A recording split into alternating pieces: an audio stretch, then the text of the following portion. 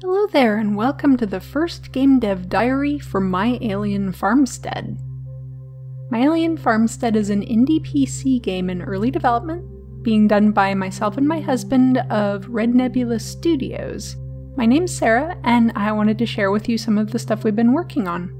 For this project, I'm going to be doing the artwork for it, like concept art and stuff like that, and also the programming. My husband is working on the music, and we're both going to be working on 3D modeling, sound design, and all of the various and sundry other things that go along with making a game. My Alien Farmstead is a dystopian sci-fi farming sim, so if that sounds interesting, you might want to follow along and see where we go with this thing. Subscribe to this channel for more updates, or you can follow us on Twitter or Facebook. If you're really enthusiastic about the idea, check out our Patreon where you can support this game in progress. Right, so what do we have so far? Well, nothing particularly pretty. A lot of early game design is a lot of boxes, and just kind of putting things together, doing a lot of back-end programming, seeing what works, what doesn't work, and all of that. So let's take a look at some of the underlying stuff that I've got taken care of for this game already. And please note that any graphics and stuff that you see at this point are kind of obviously placeholders. Since this is going to be a grid-based game, the first and most important thing that I put together was the grid. So you have the ability to put down a piece, it follows along with where the grid is laid out. And you click, you place an item. And for things like ground, and later on when you're placing things like soil for fields and stuff like that, it'd be very nice to be able to place a whole bunch at once. So there is the ability to click and drag and place.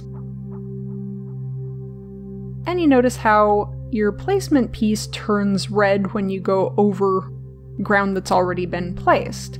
If you click, you get a little contextual message saying why you can't place something there. There's also an out of bounds message over here.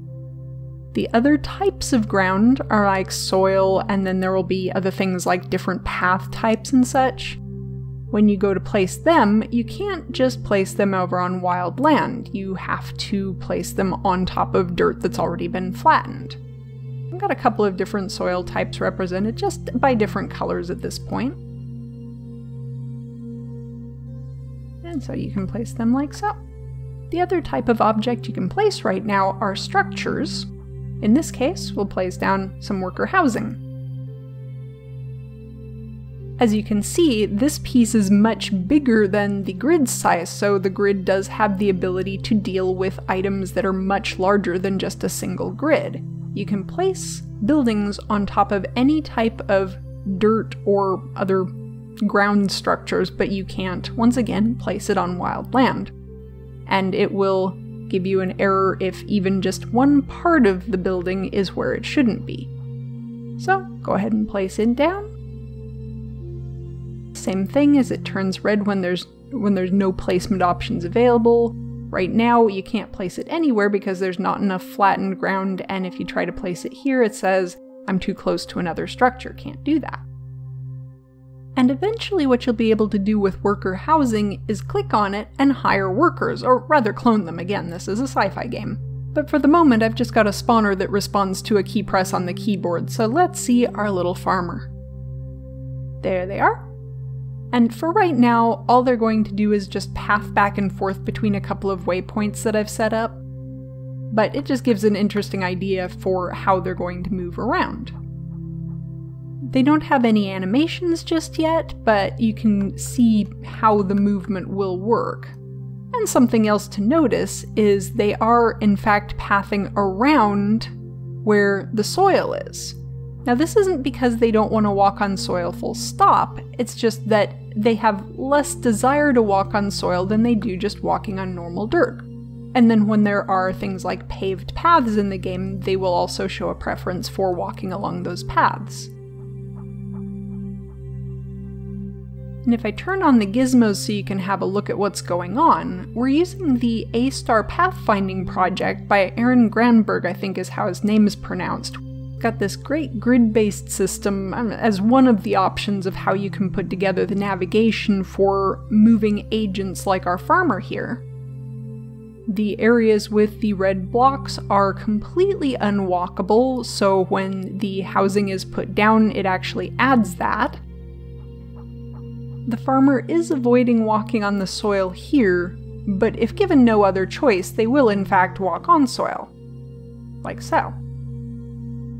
However, the next time that they figure out a path that they want to go on, they'll try to find one that avoids the soil if they can. A lot of how you're going to be interacting with the game has to do with camera movements, and we have the ability to move via WASD, using Q to go down and E to go up, and there's also bounds that say you can't go down further than a certain level. Like, I don't want you to be able to go down through the ground. There's a limit to how high you can go, and you're also bounded by the ends of the scene, although that's a little bit harder to see, but I'm trying to go backwards right now and I'm kind of stuck against the wall. Most of your play is going to take place over here. You don't really need to be able to go too far afield, and there will be mountains or ocean or indicators of some kind that, yeah, this is the end of the playing area.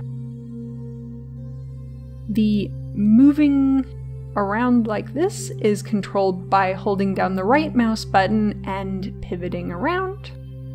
And there's also a bit of a speed boost if you press the shift key as you move. All of this is set up with the idea in mind that there will be options on the menu to be able to remap these keys if you so desire.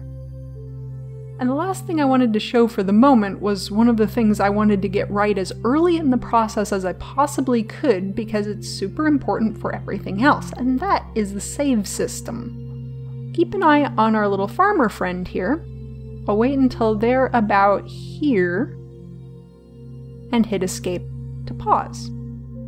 And as you can see, I've got a save button and a load button. Quit and resume. If we save here, okay, saved. Let's quit.